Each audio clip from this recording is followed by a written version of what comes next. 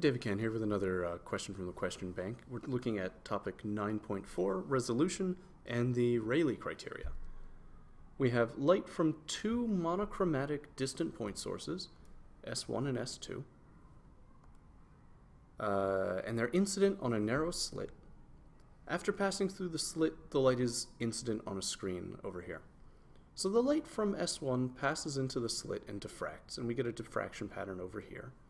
And the light from S2 passes through the slit, arrives over here, and we get a diffraction pattern over here.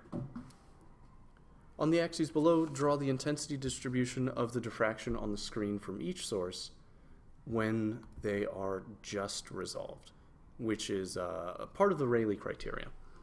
The Rayleigh criteria says that when two images are just resolved, when you can just barely tell that they are separate images, that occurs when their diffraction patterns overlap in such a way that the first maximum overlaps with the first minimum.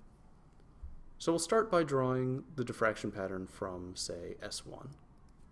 We have our central maximum, followed by subsequent bright and dark spots.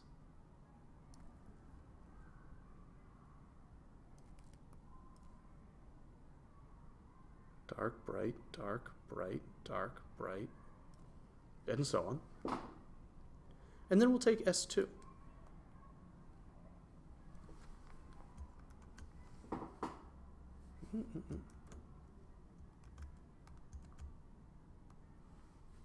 Bring that over here.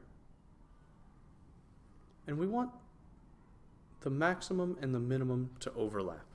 So that's S2.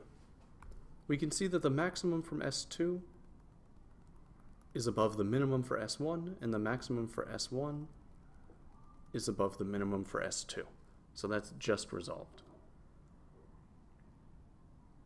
In part B, it says a woman views the approaching car at night. The aperture of her eyes are 3 millimeters, and the headlamps of the cars are separated by 1.2 meters. They emit light of wavelength 400 nanometers.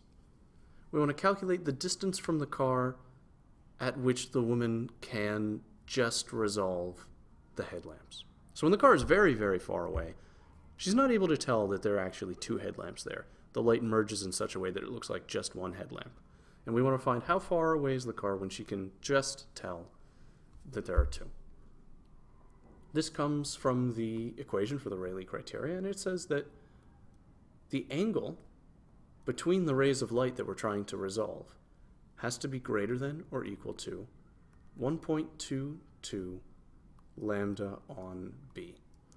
Lambda is the wavelength of the light, and b is the diameter of the aperture that we're sending the light through, which would be the diameter of our eyes. 1.22 is like a geometric correction factor for the circular aperture of something like an eye or a telescope. For other geometrical shapes, it's a different constant. But since it's a circle, 1.22. This means that we can solve for theta. It has to be at least 400 nanometers divided by 3 millimeters.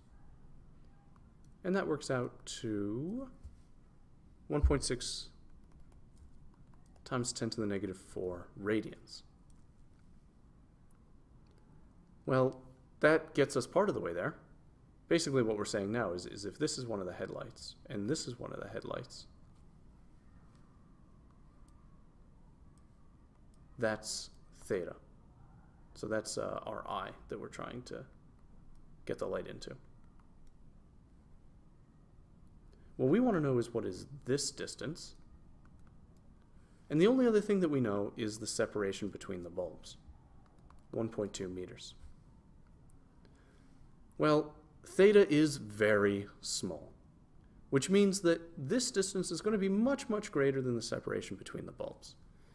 And that's going to allow us to approximate this isosceles triangle as a right triangle, which allows us to say that the tangent of theta is equal to 1.2 divided by d. In addition, because theta is so small, we can use the small angle approximation and say that theta is equal to 1.2 on d, or d is equal to 1.2 on theta, which we calculated just a second ago, 1.6 times 10 to the negative 4. Using the calculator, we get that d then is 7.4 times 10 to the third meters. So 7.4 kilometers away.